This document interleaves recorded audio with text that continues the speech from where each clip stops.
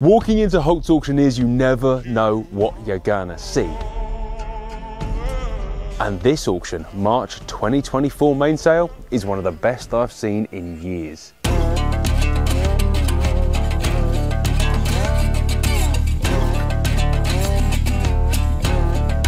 I could not open with the gun in this case. This is a Lancaster full-barreled gun.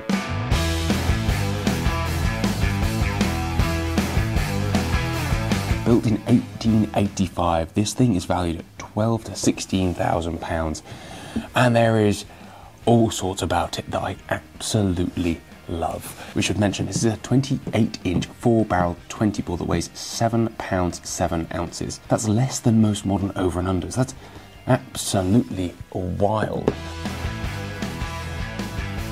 This is lot 1556. It's a snap action forend and closes up or locks up, swings off a bottom hinge, which does leave the action fairly deep. And yet, because of the width of the 4 barrels, it is really quite nice in proportion. Before we put it together, you can see inside here you have little cutaways in the bottom of the action, and it's evident that this gun was, well, they worked hard to keep it lightweight. So on a rotary underlever, we close that up, and that clicks into place. The forend then snaps on, and away you go. It's full of interesting things other than its 4-barrel, but for me the most interesting thing is this trigger unit. It's a sort of double action rotary hammer. You cock it with the back trigger, and that brings the hammer to full cock, pull the front trigger, bang, cock, bang, cock, bang. I expect with a little bit of effort you could get pretty good with that. I've been obsessed with 4-barrel guns ever since, I got into guns. The concept of anything more than 2 barrels is kind of exciting, right? It is a non-ejector. I think making a 4-barreled ejector is a step too far for 1885. This is a period in gun making where, we hadn't settled down, and Charles Lancaster was, well, there's a couple of his guns in this auction, and they're all just different to the sort of things you see today. It's a fairly plain action. You have light border engraving, a little bit of engraving on the screw pins there, and lovely beading around the fences. This is not an overly embellished gun, which is kind of interesting.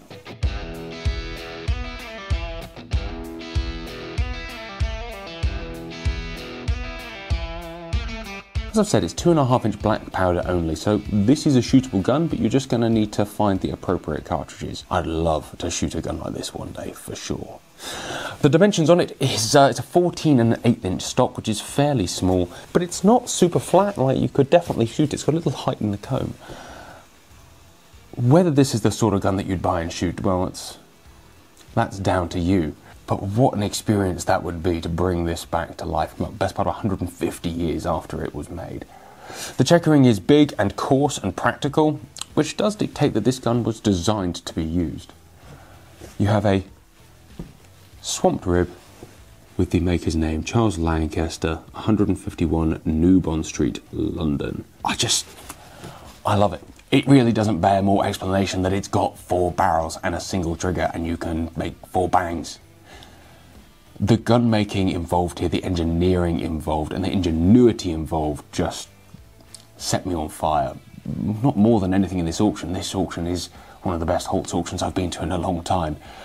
But, come on, it's a 4-barreled shotgun.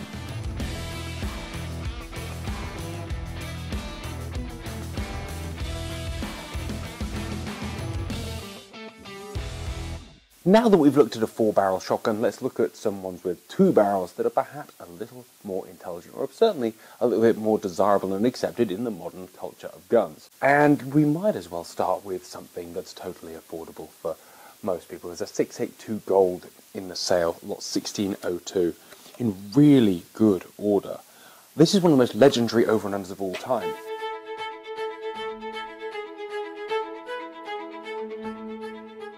Next to it, there's a Longthorn, Hesketh. That's 5 to 7 grand, a really good value Longthorn if you wanted a Longthorn sidelock.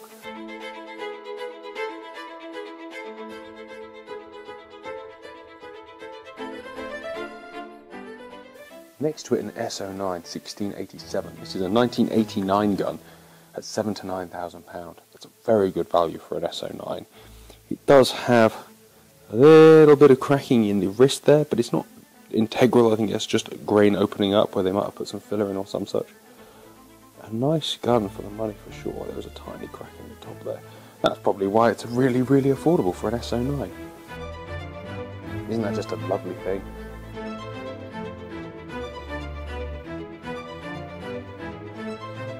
I spend a fair amount of time on the Holts website bouncing links around to my friends, as I've said in the past, because, well, you never know what's going to come up and you'll see some of the wildest guns in the world, as I think this auction will show you. I always click on over and unders first. They're more my thing, bluntly.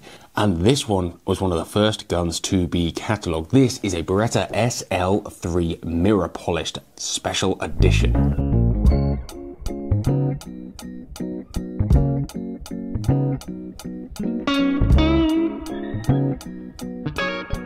I remember an EWA 2019 when we went onto the Beretta booth and they launched this gun, and Ant was, well, he fell in love with it. It took me a little longer to be convinced, and well, I guess the thing is, it's a very Marmitey gun.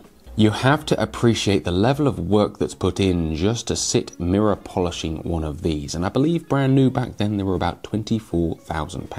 Lot 1689 is a 2019 SL3 EELL mirror polished. It's in for 8 to 12,000, which is, well, less than half price of a brand new one. It has shot almost nothing. This thing is it is brand new to all intents and purposes in the action. I doubt that it's shot more than 250 cartridges, which, well, for an SL series gun is barely getting warmed up. It's not a detachable trigger gun, although detachable trigger ones are available obviously in other SL3s. This is the fixed trigger model, which leaves it a little slimmer underneath there. The whole thing is mirror polished and you can see yourself in the action. You could admire yourself, observe yourself for hours, which is, well, maybe more appealing to some than others. I just love how brazen it is and how different it is, and the level of craftsmanship and work that gets it to this level. The SL3 is a gun made in Beretta Due, so it is a premium gun, a PB selection gun, meaning, well, it's as handmade as most everything else. The SLs do have some machine-made parts. They have monoblock barrels versus chop-long barrels, but this gun is very much a usable gun. It's a 32-inch gun weighing 8 pounds 8. Either a very heavy high bird gun, and I say that in the hand it feels quite nice. It's not bad, but it doesn't have a palm swell, which obviously puts it into the game series, if you wanted to think about it that way. The stock is beautiful, just under 15 inches, and lovely, lovely figuring on that walnut. The finish is a little tired. It's definitely been a bit of a cabinet queen for the last 5 years. Could do with a little polish up. And the action does have a few scratches on there. But again, I don't know what it would cost to send this back to the maker or just to have it brought back to brand new. Hell, you could go off and have it custom engraved. I'm fascinated by this particular model. And every time I see it, it brings me some kind of weird low-grade joy. Whether that's looking at myself or just the fact that it's a mirror polished gun, I do not know. But the SL series is a hell of an action, so it's a good gun as well, which is kind of important, right? You have a solid midrib, a ventilated top rib, and I love the venting on here. It's sort of set halfway. Rather than being connected by bridges, it has all the appeal to me of a solid top rib. Hand-filed top rib as well, hand checkered, and it's a multi-choke. Yeah, it is a multi-choke. It comes cased in the original case with chokes. It will divide opinion. I'd love to know yours. It is a novelty to look at yourself in a gun. Not that I'm looking at myself, but the reflection, you can see the guns behind me. I can see the guns behind me. It's fun. It's definitely a fun gun, a statement gun. And hey, you ain't gonna see too many.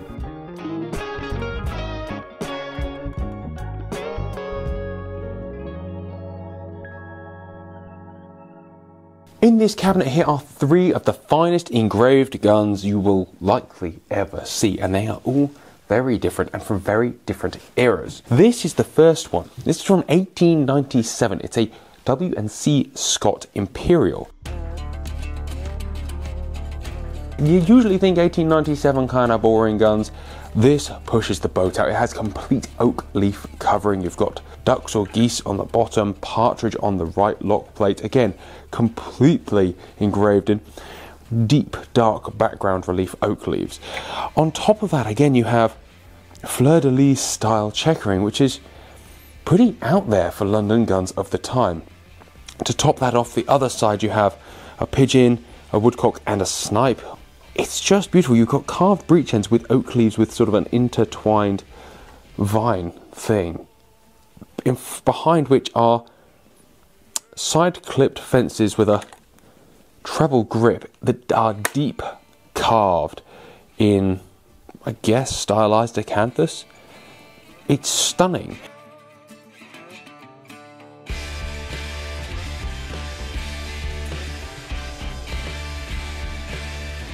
If you come underneath here, those beaded edges with that dark stippled background again, you see with some deep carving that matches the top. It's just a great looking gun. 15.5-inch stock, pistol grip, and at the back of the stock is probably my favourite thing on the gun. A skeletal buck plate with matching engraving. You have those fleur-de-lis again shown in the checkering, but much smaller with a nice even border. This is fine ass gun making, and it's 5,000 to 7,000. The barrels measure well enough, but the checkering has been refreshed, and that is maybe that there's a suspected plug in there. Not that it would matter, because a repaired stock is, from a practical perspective, is just as good as a new one. Unengraved shield, W.C. Scott tower markings on the metalwork. It's unequivocally, I've used that word 5 times. It's straight fire. It's straight fire, Michael.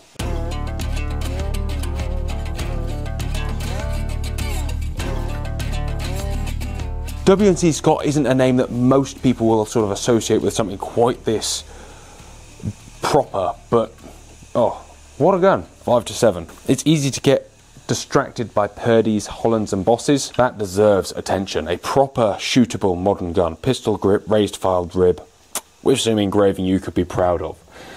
I spoke about that for far too long because I'm now going to rush through this next one. A 1970 Ken Hunt engraved Purdy, with gold California quail inlaid into a case colour hardened action with gold pheasants and oak leaves on the other side.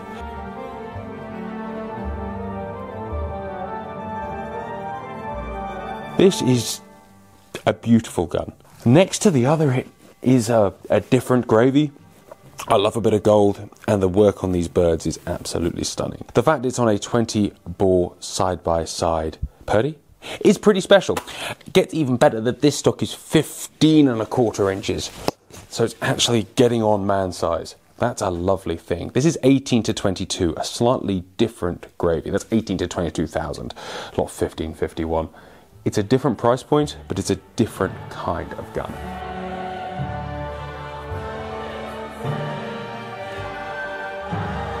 The last one of the trio is this, a James Purdy sidelock 20-bore again from 1989 that is completely engraved by Phil Coggan, who is a fantastic engraver.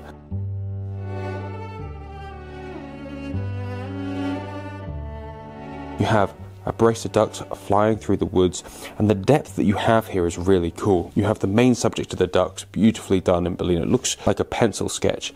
You have these leaves coming in at the back at a similar level. You have a dark tree that almost looks like the foreground, and in the back you have lightly done woods. It looks like a pencil sketch, but it's cut into metal. It's so beautiful. Then the ducks are anatomically perfect, which counts for even more. Because that's not enough, you have deep carved vine and grape fences, and you have this large leaf acanthus pattern everywhere else. You have a rose on the trigger guard, which I think is stunning. I love the way that it is shaded in, and then you have this double, a circle and an oval just to frame it. I just think that's so nice. But this woodcock on the bottom is unreal, to the point that it has one feather out of place. That's attention to detail that you just don't really get anywhere else. This is art, pure art. But it is 20 to 30,000 pounds, and so you would expect something quite nice for a 40-year-old gun in that ballpark. 40, 1989, 34. 40 years old. It's really important, that kind of denomination, certainly around that era of birth.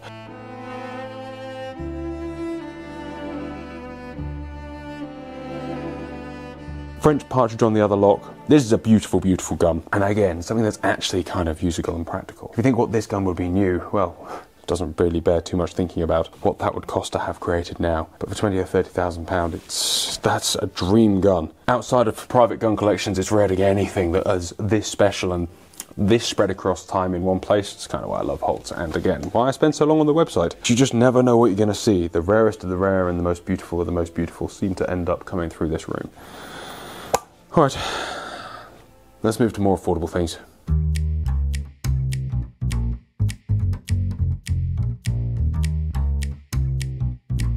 Straight up, this is my favourite gun of the sale. There is literally no doubt in my mind about that. It's weird, it's interesting, it's got a great backstory, and it's super affordable, and I would be buying it, but the chance of me winning it are minimal, so I'm going to share it with you today, so if I don't win it, I can watch this back and enjoy.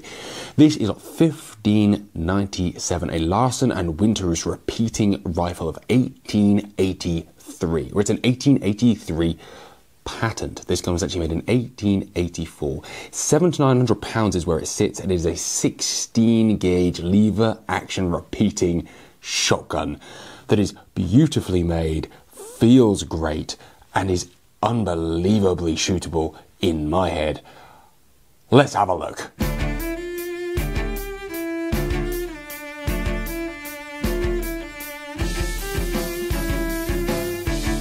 We'll start at the back because that is the way it is done. You have a metal checkered heel plate, curved, hand finished with that little tip that rises into the gun there. It's a very nice thing. The wood is plainer than plain with an oil finish, and it features a pistol grip with a horn cap.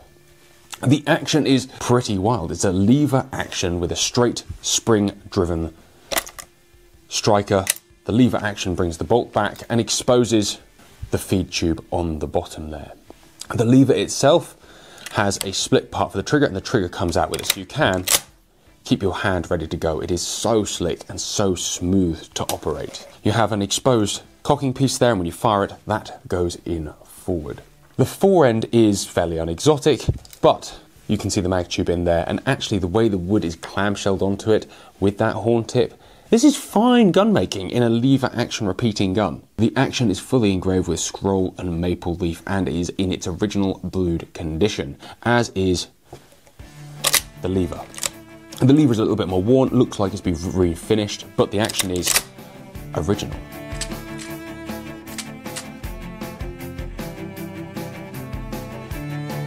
If we move forward, the barrel is 28.5 inch. Damascus black powder proof 70mm chambered. That's a slight downside for me. The only downside to this gun is that I can't just buy ammo off a shelf and chuck it in. However, imagine how special it would be loosing off a full magazine of, what's that, 4+1 of big smoky boom cartridges. That'd be kind of cool. It has fitted sling swivels on the barrel and stock, and what I find really nice is you have a raised scallop rib all the way to the end, which does make it feel a lot better than most other repeaters that just have a bead sight. This feels kind of precise and kind of cool. This feels like the sort of gun that you could use every day and you wouldn't feel disadvantaged. Where it gets really exciting from the gun, I mean, actually, hold on, you just need to look at this side of the action again. It's beautifully engraved. It really is, which is wild because most of the old repeating guns you get in here are just utilitarian. This was designed to be cool and beautiful. Where it gets really cool is how it was made, who it was made by, and when it was made. It was made or patented in England, America, and Germany in 1883. John Moses Browning gets patented, or at least given the accolade of the first successful repeating lever-action shotgun, and this is 3 years older than that, and bluntly is way nicer. I'm guessing, though, they didn't have sort of the Browning powerhouse and the Winchester powerhouse behind it to make it super successful, and looking at it, it was probably way more expensive and less attainable, and yet the design is really quite nice. Probably overcomplicated. I'm now talking myself out of this, but it was 3 years earlier, and it was definitely nicer. The two guys that made this, Larsen and Winteros, one was from Sweden, one was from Norway. They had a Norwegian-owned machine shop in Belgium. So it's a Belgian-made gun by a Swede and a Norwegian, and it's very likely these actions were actually made by Mauser in Germany. Or at least there is evidence they bought 300 actions from Mauser in Germany. These guys never produced a bolt-action rifle, but those actions, nobody knows exactly what they were. That is the only evidence we have. What's kind of cool about that is this is a truly international gun. That's kind of special. There's a load of digging you can do to try and find out more because not much is known about them. There are some known examples out there, but they're few and far between, and this is one of them, and it's £700 to £900. What is semi-interesting as well is that none of them came with serial numbers, which kind of goes back into the fact that it's going to be hard to find out anything about them. Gun makers with serials generally have records you can find where they were sold to, or who they were sold to, who they were sold by. This one has a serial number put on by the London Proof House when it was proofed, so that it actually has an identification number. And doing a little bit of research, one of the others that was actually available online quite a few years ago didn't have a serial number either and was proofed in Belgium. This is a cool gun. Feels like you could have a lot of fun shooting it. Feels like it would be quite shootable. In large part because of the way it balances, you've got a lot of weight between the hands. And that it's 8.4 which is, you know, a preferable weight for a shotgun in the modern era for a bigger human being. I love it. I absolutely love it. I love the way that this design works, how slick it is, how that camming system works. You just give it a push and then it will open itself, and then the same, kind of closes itself too. It's a sweetly designed gun. It's an innovative gun with a cool backstory for less than £1,000, and you can go boom more than twice. I love it. Absolutely love it. I kind of feel the need to own it, but I also am aware how rare this is, that the 700 to 900 price tag or suggested thing, probably it's going to go for a lot more than that to a collector. If I did buy it, would I ever be bothered to find 16-bore black powder cartridges? You have to be honest with yourself. But I am going to sit here and get excited by it for another 15 minutes, because wow.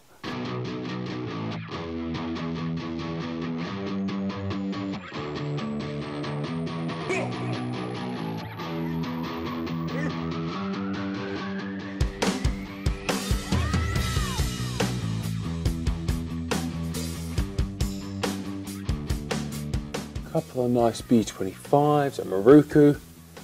This is interesting. Is this an Alex Martin? Which are made by Armi Soleri in Italy. The engraving on them was always really interesting. The way they're fitted and feel in the hand are always really interesting. And they are a good quality gun.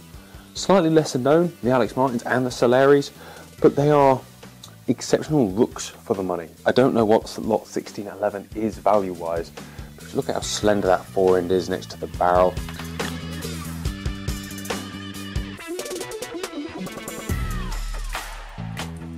Look how small the loop is. It is a lovely, lovely looking game gun. The lines of it are fantastic.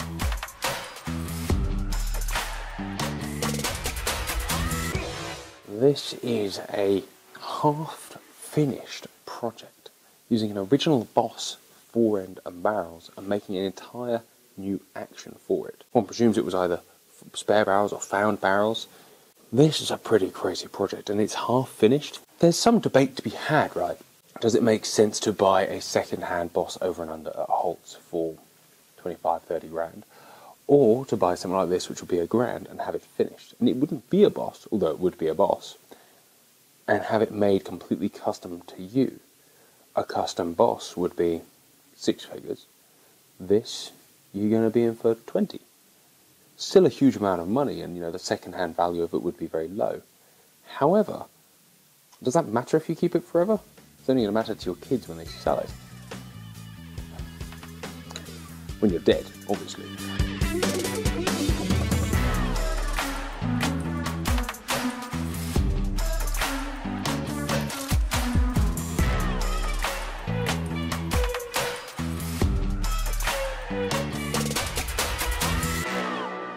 Lot 1456 is a James McNaughton Edinburgh model bar-in wood shotgun. They are unlike anything else, and they have a real particular following. I know this is the dream gun for a lot of people, and they do come up relatively rarely, especially in good condition. This one is in at 7,000 to 9,000, and it is in good condition, if not original condition. It's got new 28-inch nitro reproved barrels and a nicely figured 14.25-inch replacement stock, done to a nice spec. I've never seen one of these with a replacement stock, or at least never spent time with one. You're kind of limited by the design of the gun as to how well you can do the stock, and by that I mean it has to be done well. You see a lot of replacement stocks that don't follow the original lines, and with this you're fairly well dictated that you have to because of the way it's put together. The thing with it as you'll see, is it's a little bit different. It doesn't have a traditional action bar, if you like. It doesn't have a square action. The wood actually comes up around that trigger plate action, creating an island in the wood. It's incredibly hard to stock and incredibly hard to build and regulate, and you have to admire it for its difference alone. But honestly, the way the wood and the metal flow together create a very special gun, and I can see why. Again, I have one particular American friend who is obsessed by these. I can see why. I do prefer a larger lump of metal, personally, in the middle, but just the way these are crafted and the work it takes to make one is pretty wild. This particular one was built in 1906. It weighs 6 pounds 14 ounces. And comes in the original maker's case. I kind of like that it's got so many replacement parts. There's a strange onus when you buy something that is completely original condition to keep it as such. And, you know, in those cases you may have some weaknesses, a few cracks, or more importantly, you won't want to take it out and use it. This is a completely usable McNaughton skeleton action. It's sick. You have grape and vine leaf engraving throughout all the metalwork, of which there isn't a lot, but what is there is beautifully covered and well done. It's a little stylized, and I kind of like that. It's not super detailed. It's almost cartoon-esque in its design, but I really like the way that it looks. You have a gold oval in the bottom that is not engraved, and that classic long top lever is engraved en suite. You have a swing safety, or a safety catch that switches side to side rather back and forth, and that is automatic. That's going to be a personal preference for people whether you like that or not. It takes a little getting used to, right? We're so subjected to the standard push forward, push back safety catch that anything else takes a little learning, but it's not unintuitive to swing your thumb over the top there. All in all, not a bad piece of kit. Again, the beauty of a restock is it's done in relatively modern measurements. Yes, it's 14¼ inch, but I think the drops on it are something like 1¼ and 2¼ inches, which is very usable. Hey, they don't come up often, and when they do, they're usually of some kind of less than usable condition. This is a great option, and at 7 to 9, I mean, you'd use that every day for the rest of your life and be quite happy, wouldn't you?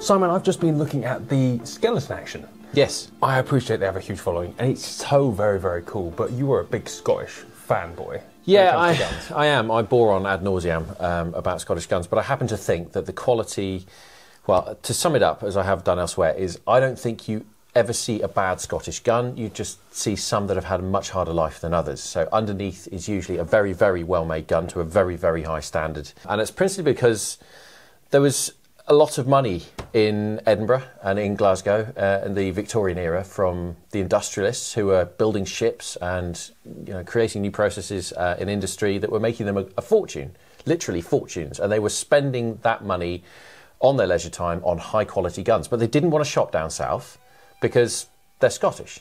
They like buying Scottish produced guns from the great Scottish gun makers. So there was a sort of in-house revolving door of money flowing into gun makers then being able to come up with patents and develop little idiosyncrasies that made them separate and distinct from the rest of the trade. There were crossovers. So for the first example I'm going to put out here is a Dixon, but this is a London pattern side lock ejector. That's quite rare from Dixon. Yeah, they were usually special orders from gentlemen who said, I want to buy a Scottish gun, but I want it to look like an English gun. So there were exceptions to the rule.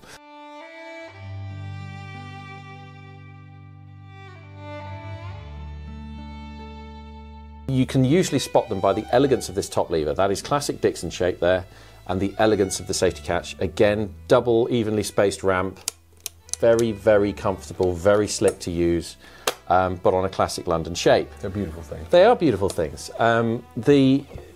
The Dixon that we all know and love is the round action. This, I'm going to turn it around in a minute. This is a classic Dixon round action from the 1900s with really high quality Damascus barrels. It owes its design to a gun that we're going to come on to talk to in a minute, and you mentioned the McNaughton skeleton action. This is a side lever Dixon round action, which Super rare. Very, very unusual. Yeah, they didn't make very many of them.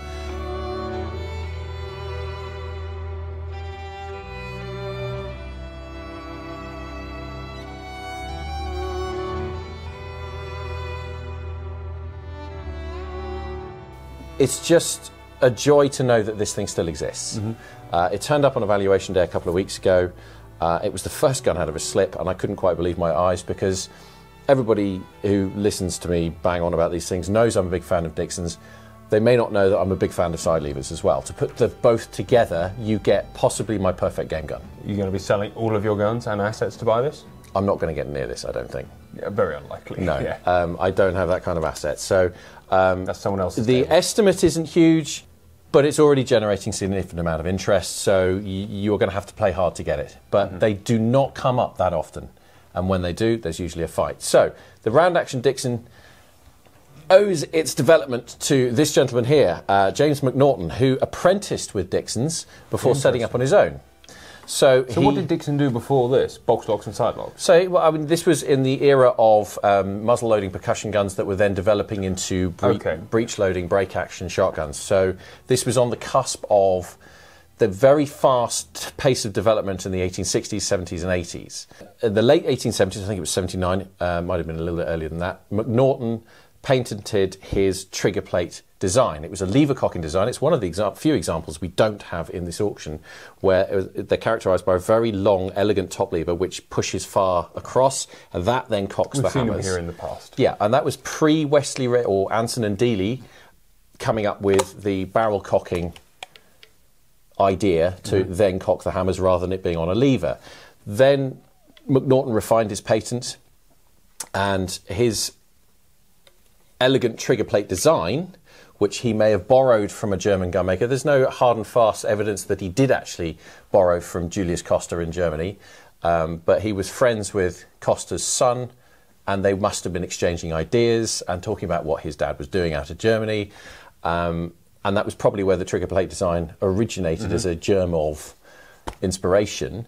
So yeah, he developed it as a lever cocker first, then it was refined into a barrel cocker because it was just easier to use, and this is a barrel cocking trigger plate from McNaughton. Again, quite unusual, nice to see them. Yeah, We've got several examples in this auction. Why did trigger plates not become dominant until recently? Just fashion?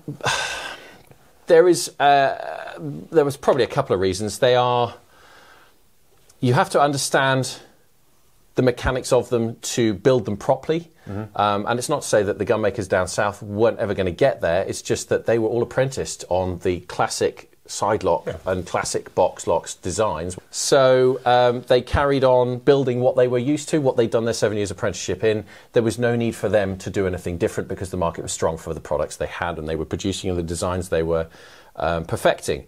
Things were different up north, where you've got Scottish landowners, Scottish industrialists ploughing money into Scottish gun makers, supporting people with radically new ideas, because there's an element of nationalism there. I mean, there was we want to buy Scottish.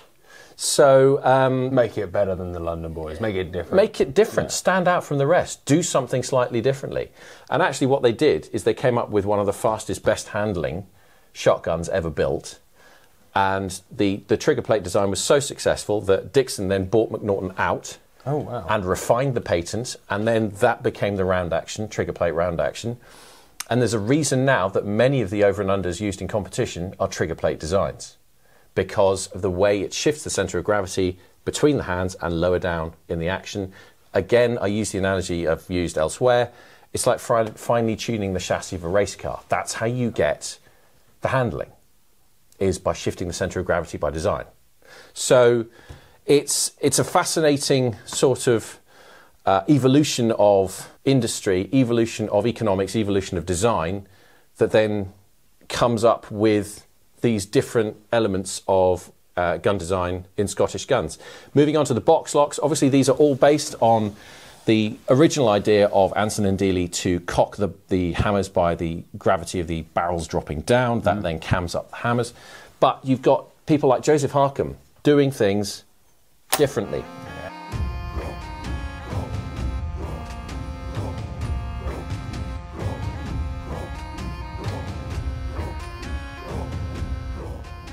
Yeah, look those fences. Look at that. That is unmistakably HarKam, because nobody files an action that looks like that. Nobody else does that. And they're incredibly well-made guns, these, and they are idiosyncratic in their way. The safety catch is peculiar to HarKam. The shoulders are peculiar to HarKam. The balls and the detonators, however you want to call it, is peculiar to HarKam. That little filing of the forward end of the top lever to just meet that perfectly, that's nice. HarKam. That's HarKam's attention to detail. So it's reflected... Stylistically different. Stylistically different. It's reflected in the quality. This is a fairly...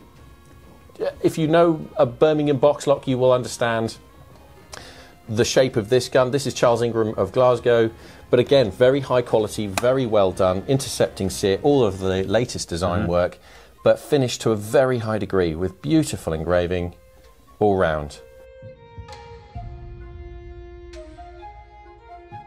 Ingram doing what Ingram did, which is producing good stuff. You've got Mortimer in Edinburgh doing a similar thing. Mortimer eventually bought HarKam out, and then in the 30s, they were both bought out, well, you know, Mortimer owning HarKam name. In the 30s, Dixon bought them. So all of the names became consolidated under one banner. Dixon is a monopoly of all. Yeah, they were very successful businessmen. And barring one family tragedy when Peter Dixon, who was perhaps going to go back in to run the business with his brother John the Younger, drowned at sea on his way to Australia in mysterious circumstances. Apart from the family tragedy, they ran a business extremely well, handed on from father to son, and dominated and came to dominate the Scottish gun-making business.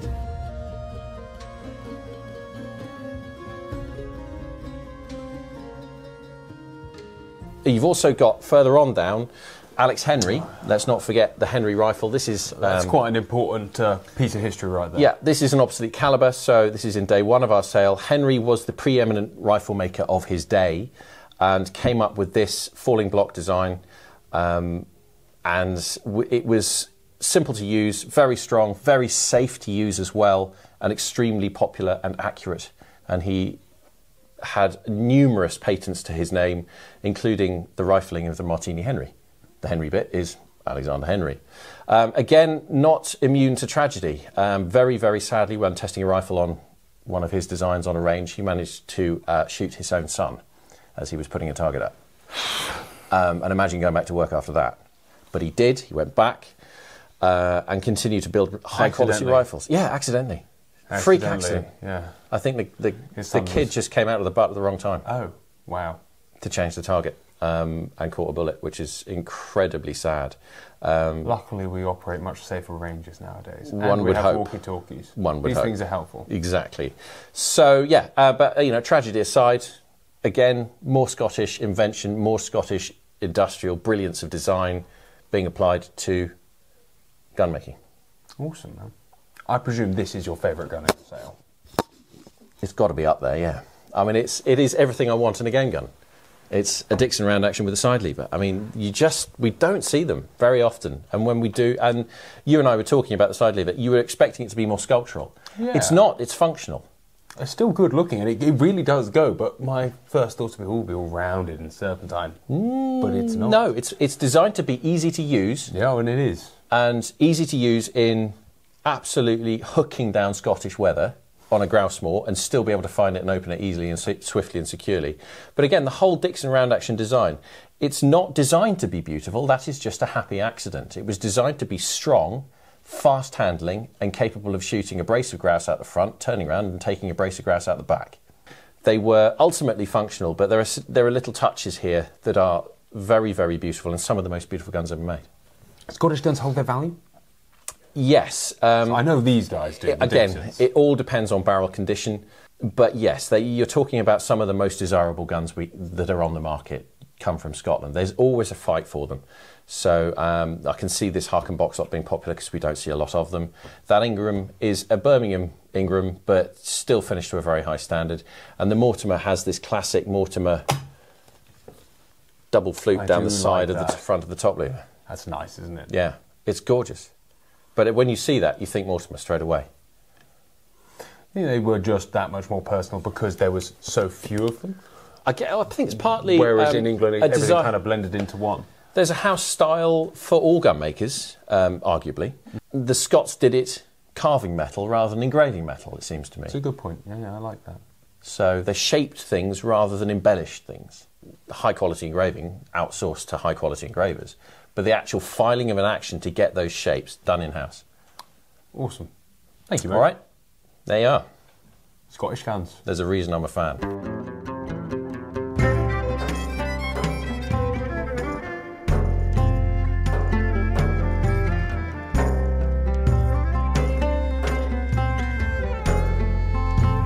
Lot 1630 is a Williams Sons that we have actually seen before. It is back in Holts auction and I couldn't help but share it just for a couple of minutes. This is one of the most vividly engraved, loudest guns I've seen in here, with us also being kind of classy.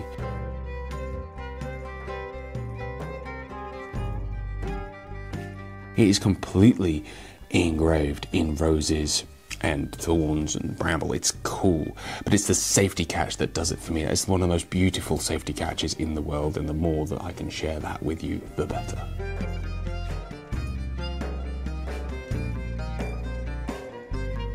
It's now in for 15,000, which is a fair amount of money, but for a London-built gun that's, well, just over 10 years old, that's not so bad. It's a 30-inch 20-bore weighing in at £6.9. It's a great gun. Like, it's actually a beautiful thing, and in terms of value for money, that's solid.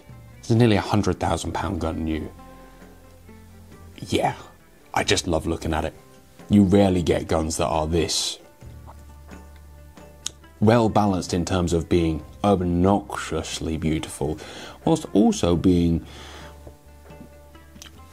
acceptable, I guess is a strange word for it. I love it. It's got to be worth a look, right? And that safety catch, I want that safety catch. I love that safety catch.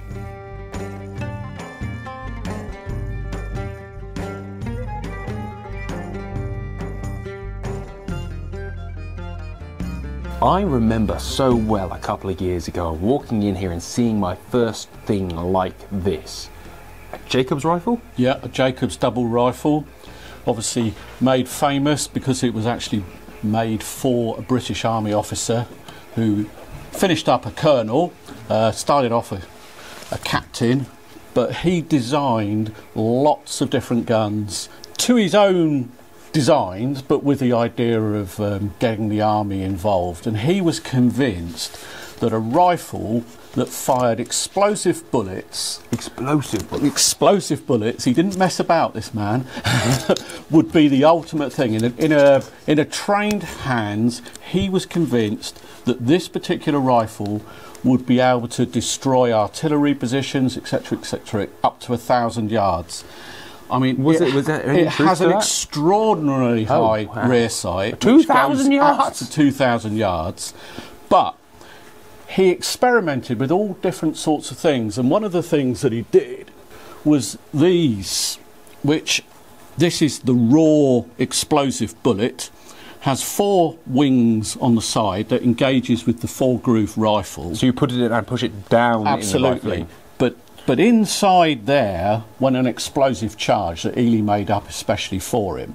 But this was made out of a zinc alloy, so it was especially light for its size. So less drop, and it flew a long way. There are reports of him all around Jakakabad, where he had his base. He set up targets right out to 2,000 yards and would regularly shoot them with these guns that he had designed. He armed his blokes with these? Eventually he did. This particular one is very special because by tradition this is the actual rifle that was made for Colonel Jacobs himself. Wow. It's slightly different to all the other ones that are out there. This one has bar action locks as opposed to back action locks. The wording on the patch box is slightly different, and we believe that this is actually the prototype that Swinburne's, the gun maker, made up for Colonel Jacobs to say, this is what we're going to do for you, is this what you like? How many do you want? How many do you want? And what was the battle rifle at the time? The Pattern 53, okay, which was a single shot So this is an upgrade. Well, it's an upgrade because it's got 2 shots for the price of one anyway. Good. Yeah, absolutely, absolutely. But the explosive bullet was a real thing, and it wasn't until after the Indian Mutiny and whatever when what became known as dum-dum bullets, explosive bullets, became outlawed. And sadly, that early, sadly, then obviously the Jacob rifle concept as such didn't occur anymore, although the rifles were still used with solids for a long time afterwards. But this, being, we believe, the original, came with its bayonet, came with 2 moulds. And the sword bayonet is quite impressive as well. Well, it suddenly turns this from a pretty deadly weapon into a spear. No, absolutely. I mean, as I say, Colonel Jacobs, he did not mess about. He also came up with all different designs of swords for the army as well. What would cut better, what would cut deeper. I mean, the man was crazed, really. Convinced with more efficient death. Yeah, absolutely. He was convinced that rifling was the way to go, which we now know it was, of course. But as I say, he tried all these different concepts, and you know, zinc alloy bullets was well ahead of its time. Well ahead of its time. That is amazing.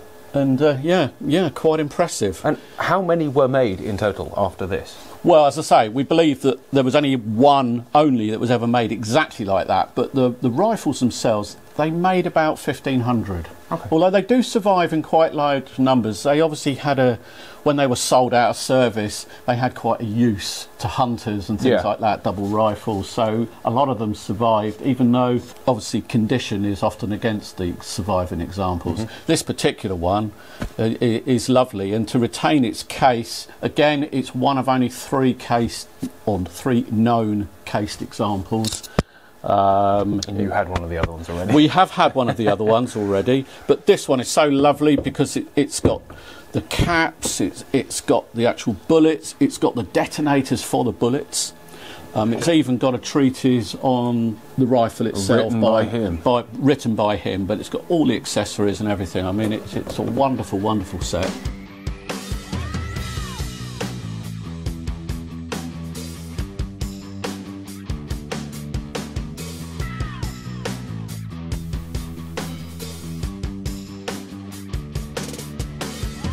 We've got his pistol as well. Yeah, this well, man absolutely. is the Lord of War. I mean, a big rifle like that's no good without a backup, is it? Well, right. Inventing explosive bullets, armour-piercing bullets. Yeah, absolutely. New swords, bigger guns. Yeah. I mean, basically American.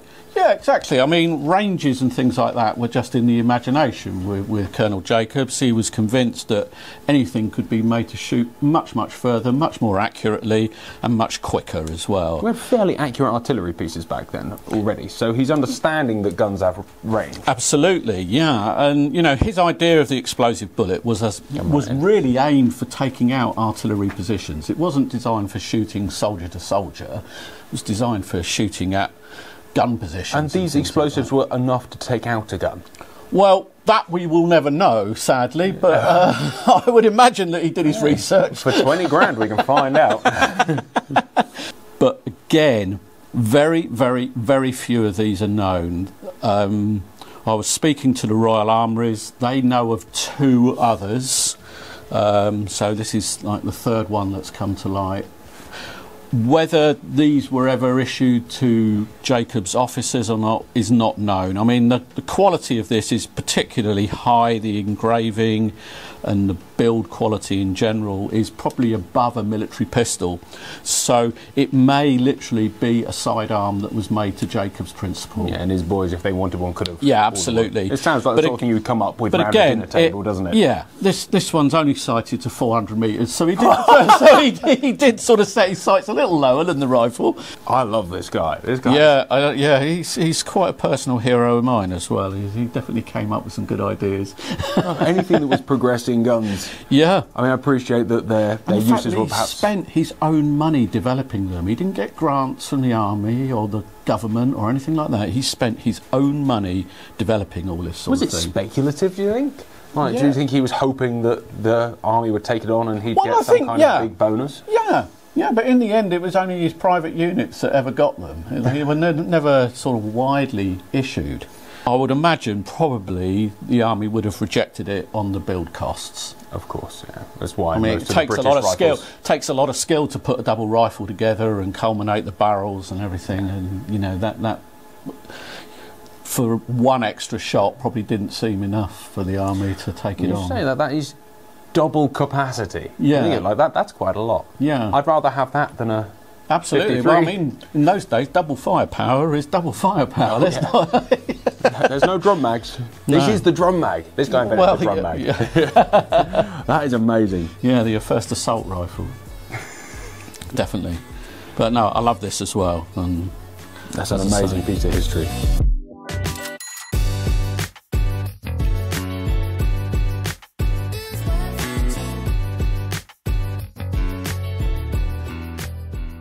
Lot 1517 caught my eye straight away. It's a 16 bore side-by-side by Joe Manton. What's interesting about it is that the action shape looks real old and real early. And that's because this gun is from 1822, or at least that's when it started life. Those among you who are into your older guns or have been watching these Holts videos for a while will appreciate that that is pre-breech loaders. That is because this started life very likely as a Joseph Manton tube lock muzzle loader.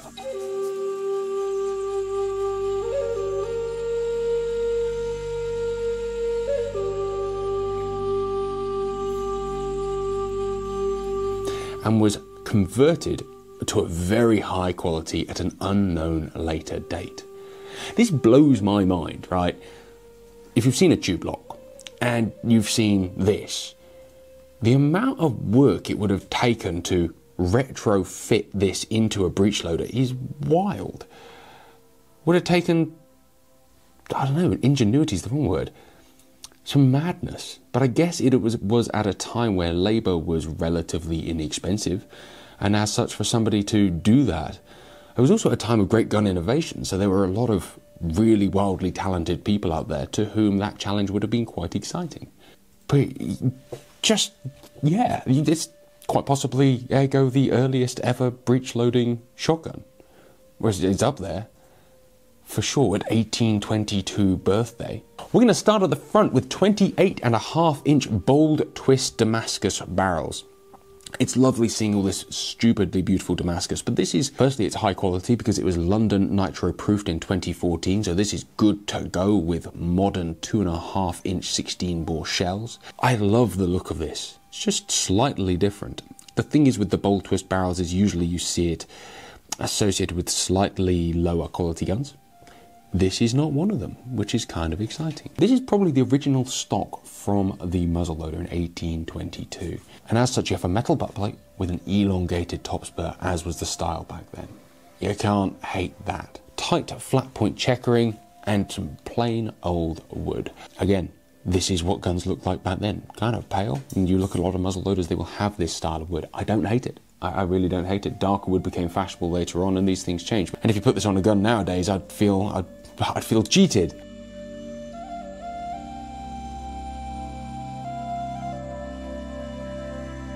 But it suits the gun down to the ground. The lock plates are engraved Joseph Manton with some light acanthus scrollwork, and you have a raised concaved rib with Joseph Manton, Hanover Square, London on it.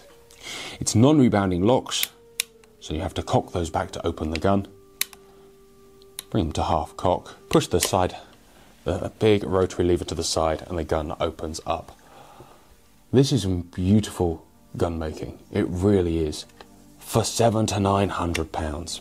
I guess some of that is to do with the lack of desirability, given that it is £6.19. It's a heavy conversion. It's not as svelte as some of the later 16 bores you'll find. But for most of us out there, that weight isn't going to be a problem for what we use guns for in the modern era.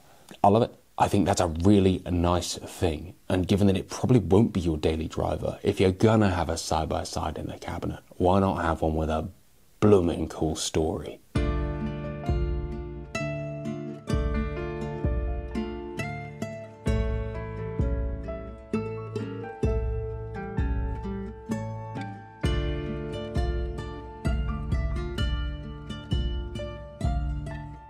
Nick Holt of Holts Auctioneers. You have been going on about these guns all day. I hope they are just as special as you make out. I have not been going on and on about these pistols. A little bit. But, maybe a little bit. But they are full of history, full of story, full of skullduggery. They've just got so much going for them. It's a pair of Lancaster Howders. They're correct. These are in just cracking condition and were made for a scallywag, a boy of 18 who came from Southern Ireland. That he became the Marquis of Waterford. He was permanently drunk, permanently being a naughty boy. Some boy. With what? He's some boy. He was some boy, and he had a reputation of wherever he went was just chaotic, and he had the money to do it. An idol of yours, by any chance? I don't know about that, but getting on the road, yes. Yeah. I mean, they were built in 1840. If you get a chance, just Google the Marquis of Waterford. So I read your very nice catalogue, and apparently, tenuously, painting the town red comes from this guy. Yes, it does. There's 4 or 5 stories in there about how he was drunk with his friends and people tried to stop him and there was skullduggery. Apparently some gatekeeper or something stops him. There's a load of red paint around, so they lock him in his house and paint his house red. Go down the pub, paint the sign red. I mean, it sounds like they had a jolly good time. I mean, he died. He died at 48, and he had the life he had was astronomic. Obviously, he loved going away and shooting and hunting. They are a stunning pair, and the wonderful thing about these things is, of course, they are antique, no license required. Pretty smart. Yeah. So you can put a little bit of money in there, and they're an investment. I like that. They are an investment, and they and so if we look at these things, which were made 60, 160, 180, 190 years ago, to be still in this condition in their case. The case is lovely. Holy Moses. I mean, most of my parents and my grandparents, it was all, and great-great-grandparents, all cleaned away, and that's that. How the earth has somebody managed to keep these like this? Keep them clean for that long. Yeah. Estimate on them, 5,000 to 7,000, worth every bloody penny.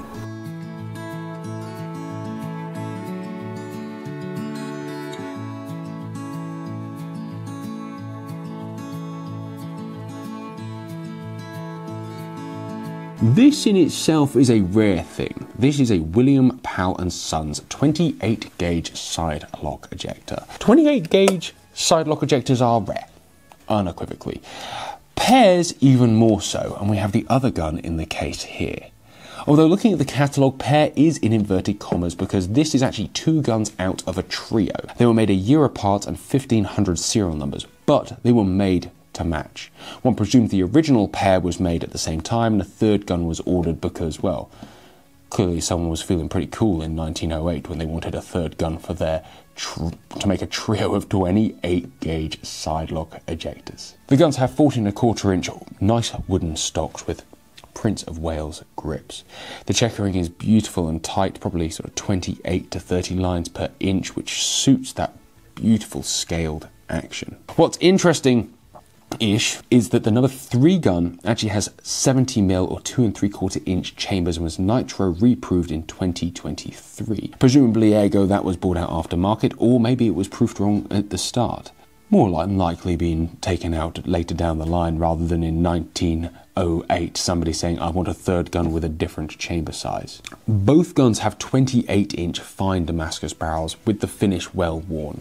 I mean, these are original guns and as such show marks of the fact that they're 120 years old or best part thereof. The engraving is nice. You have segments of scroll, bouquets of flowers with the William Powell on there, and the 35 Carr Street, Birmingham written on the top. The exciting part about this is both are choked in quarter choke, both are shootable, and they're £3,000 to £5,000 for the pair, which is pretty reasonable.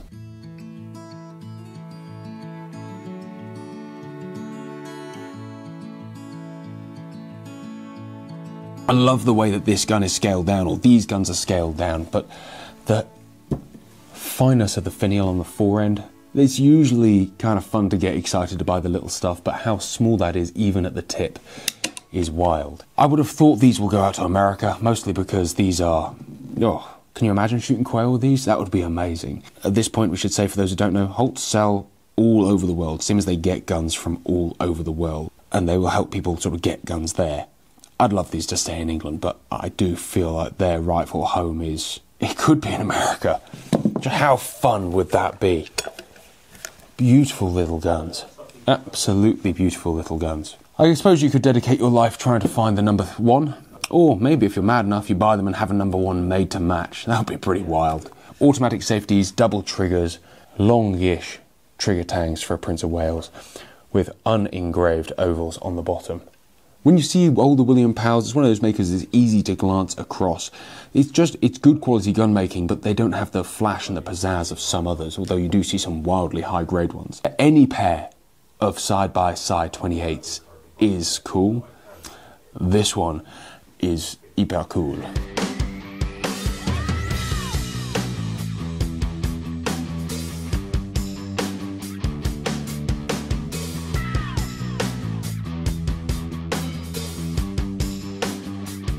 This is lot 1367, or these are lot 1367. They were once owned by Paddy Hopkirk, or they were former property of Paddy Hopkirk. They weren't made for him, however. He was born in 1933, but these were born in 1902 and 1905 respectively. Somebody bought a single gun and then ordered another one to match it as a pair. So they are a true pair of guns. They're numbered 1 and 2, and it was all done, obviously, by Holland and Holland. The pattern on here isn't the Holland House scroll. It's similar, inspired by, but not quite the same, and I love how it's similar, and to a quick glance you just go, it's a Holland, but it's different enough that makes it special. They were both restocked in 1915 by the maker for an owner at the time. Paddy Hopkirk was the greatest, or one of the greatest British rally drivers ever, I suppose. He won the 1964 Monaco Winter Rally, starting in Minsk, beating a load of other bigger, better teams in a Mini. You know, I think this is 64, in the 60s the Mini becomes this huge cultural icon. He becomes, not famous overnight, but pretty much famous overnight. A household name. I think the stories in this book, certainly I've read today and learned more about the man, definitely a cool dude. Cool pair of guns, cool previous owner. You could be the next one. Thank you for watching, guys. This channel is made possible by our amazing sponsors. You can find out more about them in the description down below. And if you want to support the channel, you can join as a member. You get loads of extra content, well, some extra content, and occasionally we hook up and go clay shooting together as a membership group. If you don't feel like joining today, we really appreciate you watching and subscribing. Have a wonderful day. I was mesmerized.